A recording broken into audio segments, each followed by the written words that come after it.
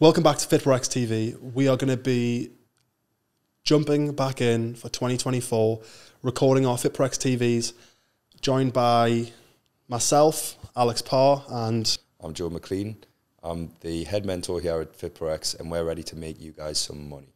We're ready to rock and roll. FITPRO-X TV, the idea behind it is we're going to be going out into the community, getting content from the fitness industry. We're going to be getting some fitness professionals in here, asking them questions.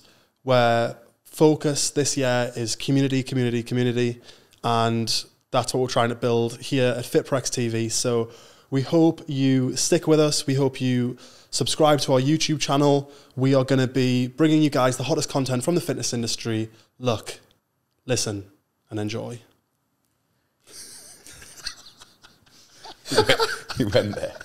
So FITPRO-X is a network which we are creating, and we're getting people from all over different aspects of the fitness industry involved, whereby we're going to be getting in new PTs that are relatively new to the industry, PTs that have been in the industry a while, and we're going to try and make those guys and you guys as much money as we can through developing our network, through bringing people in as mentors, and through just generally helping educate different areas of the industry on how to make the best business possible. My personal goal is to reach out to as many fitness professionals as we can, help them increase their revenue streams, mainly through network and education, and just help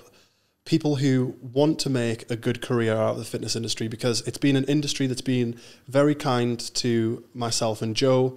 We've seen the ups and downs of the industry. We've seen the changes in the industry. We don't know all of the answers. We're not going to pretend to. We're going to try and bring in as many influential, useful people onto the FITPRO-X TV as possible, so that hopefully we're providing you guys with a little bit of value.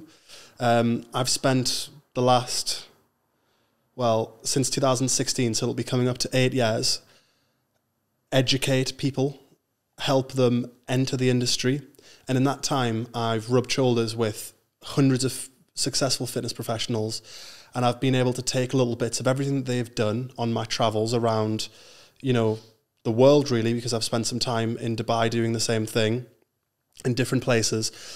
Just take some of the learnings that I've benefited from and see if you guys can apply them to what you're doing, because I feel like I've had good opportunities come my way by listening to different people. And if you're, in the slog of training people, you might spend most of your time in the gym.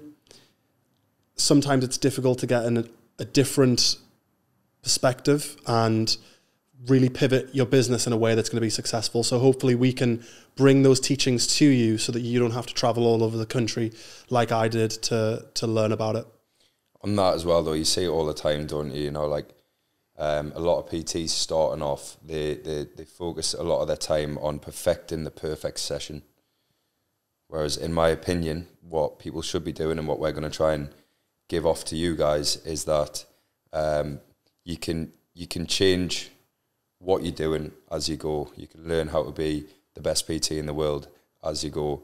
But if you haven't got a network, then you're not going to get anywhere with it. So what we're going to try and teach and what we're going to try and bring people in on is that at the start, we should be focusing our time on building our network, building our credibility, and sort of finding similar people that have similar interests and similar drive to come together with. A lot of the, I don't know what. Yeah, from my experience, one of the key factors when I have a newly qualified personal trainer or someone who is going through our academy, becoming a personal trainer, where they come from in the industry that they've came from, or the background that they've come from in terms of who they know, really can play a big part in how quickly they find success in the industry. It doesn't necessarily mean that it's a long-term marker for success, your network going into the industry. But from my experience, someone who's come from a sales job, someone who's come from a job where they just had loads of contacts, someone who's came from a sports team or a network where they just knew loads of people, that is one of the biggest leg ups in the industry that you can possibly have, because straight away you've got a vast amount of people in your audience that you can be communicating with, chatting to, telling them what you're up to now. And if you've always been a person who's been into their fitness, when you transition into the fitness industry, then those people will be kind of keen to be like, oh, yeah, I'll train with you. That being said, it doesn't matter if you don't have a network yet, but I think that just highlights the importance of making that your priority. Just because you don't have a network yet doesn't mean that you're going to be at a total disadvantage. It just means that that's something you need to work on. So get out there, get a network. And one of the things that we're hoping to do is help to accumulate a network for you and help you be part of the FITPRO-X network so that you can be meeting people who are going to help you on your way, help you on your travels. Yeah, I think when obviously focus on developing a network in terms of expanding it, but for me it's not about actually the numbers of people within your network. It's about the relationships that you build within that network. So you can have the fitness industry model as a gym owner.